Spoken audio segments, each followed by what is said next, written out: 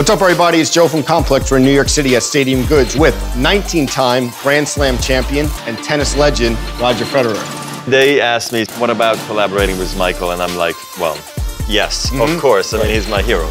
Gonna do some sneaker shopping today. Gonna see what he's feeling, what he's not, and then hopefully he's gonna buy some sneakers. Hopefully. Nice to see you, Joe. Let's go.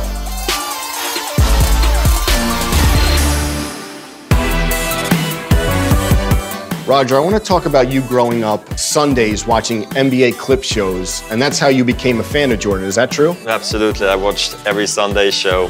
Michael was the guy. He transcended basketball and was a hero of our entire generation, I think. So we see it here. I mean, look, the wall is just all Jordan, and like this is where it hits you again. You know how much he's done on the court and how much it went into the streets, and just how popular he was in Switzerland and in Germany and where I grew up. He was so big and so well liked, so successful, well spoken. There was everything about him. He had the perfect run going for so long, and then he retired, and I couldn't believe it. And then, thank God, he came back one more time and one more time. Talk about that lineage of John McEnroe wearing the Nike Air Trainer 1 and Agassi with the Tech Challenge, and you know, you were kind of next in line to carry on the tradition. What do you remember about those guys that was so special? Well, they were extreme, you know. I mean, John from here, from New York, and just his personality. I mean, I loved watching him play, even though he was just a bit before my time. And then I was lucky enough to play through the Agassi era, and he's really the guy who pushed the envelope afterwards. The denim shorts and the long hair and the look, and image is everything, and who cares about the results, but as long as you kind of are the guy, I mean, he was unbelievable. And how he transcended tennis as well, you know, Andre and John were really important, I think, within tennis. When we look to guys, those are really two important people.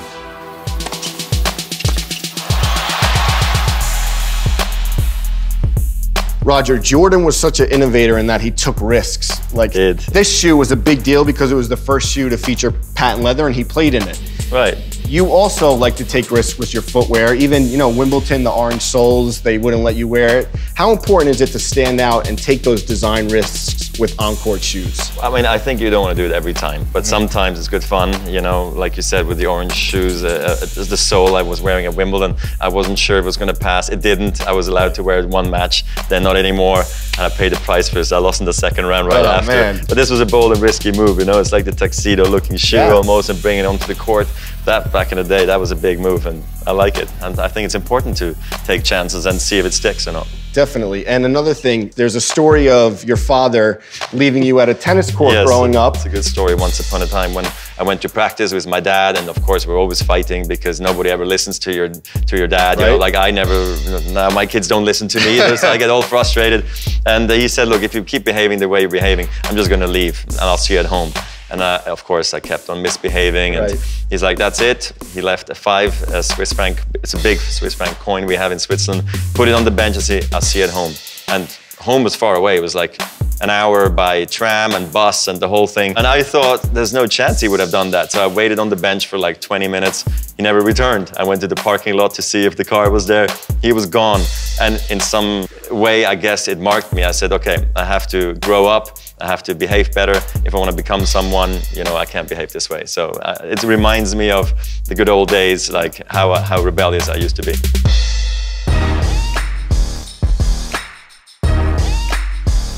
Roger, everyone who knows sneakers knows the genius of Tinker Hatfield, but you've actually worked with him hands-on. What is it like for people who don't get the chance to work with him? He's an incredible mind, you know, super inspired and very fast working, I find. You know, like when I spoke to him about the new tennis shoe, the Vapor, he was like, okay, so what do you want? And I was like, well, I always like the comfort fit of a jogging shoe. And I always feel like these tennis shoes, they need like an hour and a half to break in. He's like, okay, let me address that issue. Came out with the Vapor, and I mean, it was like a genius shoe, and he drew it on his iPad, you know, like That's crazy. I heard that it was like the first time he's designed something on the iPad. Yeah. What was that like? He was doing his thing, and like, I thought he was just really just having fun with it. Next thing you know, is like, here we are, we got the Vapor, even with the collaboration with Jordan, who he worked so many Jordans on. I mean, it's been a dream. There are frequent collaborators with Jordan, but not everyone gets to do the iconic Jordan 3. What was it like getting that model? Well, I mean, they made it easy for me, let's be honest. Yeah. They asked me, so what about collaborating with Michael? And I'm like, well, yes, of course. I mean, he's my hero, so of course I'd like to. And then they're like, well, but which model would you like to work on with? And you can pick. And I'm like, well, the 3, obviously, you know, let's do it. And then we started coming up with the white, and they said like, well, if we're doing the white, we got to do the black. Of course. And I mean, I love the elephant print. So for me, that was a dream come true, because looking back, I can always say I have a shoe with Michael.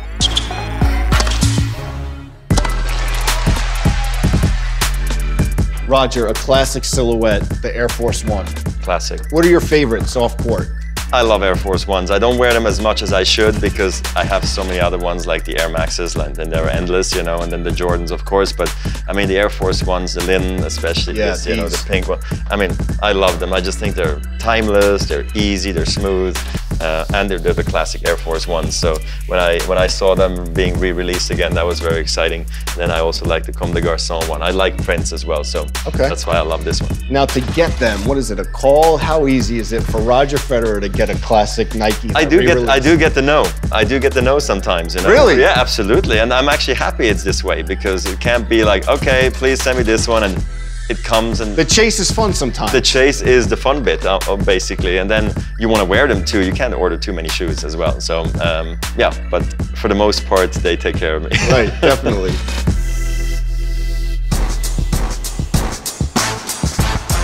A really cool collaboration that came about was Supreme doing their spin on the up-tempo.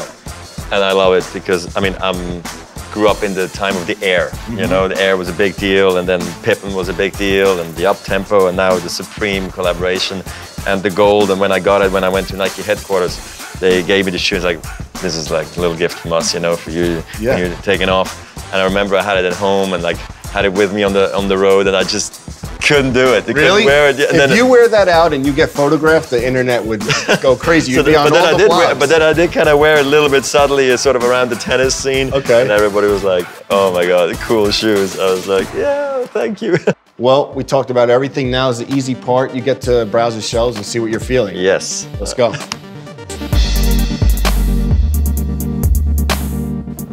Could I have these in the 11 and a half? Of course. Thanks a lot. Gary Payton. Air Force One later. Yes, please. It's going well. That gets expensive here. Yeah. Good? And the classic South Beach LeBrons. Thanks, man. Appreciate it. So your total will be $5,185 and 72 cents. Thank you. Thank you. Ugh, just now I have to explain it to my wife. Thank you very much. Take care. See you.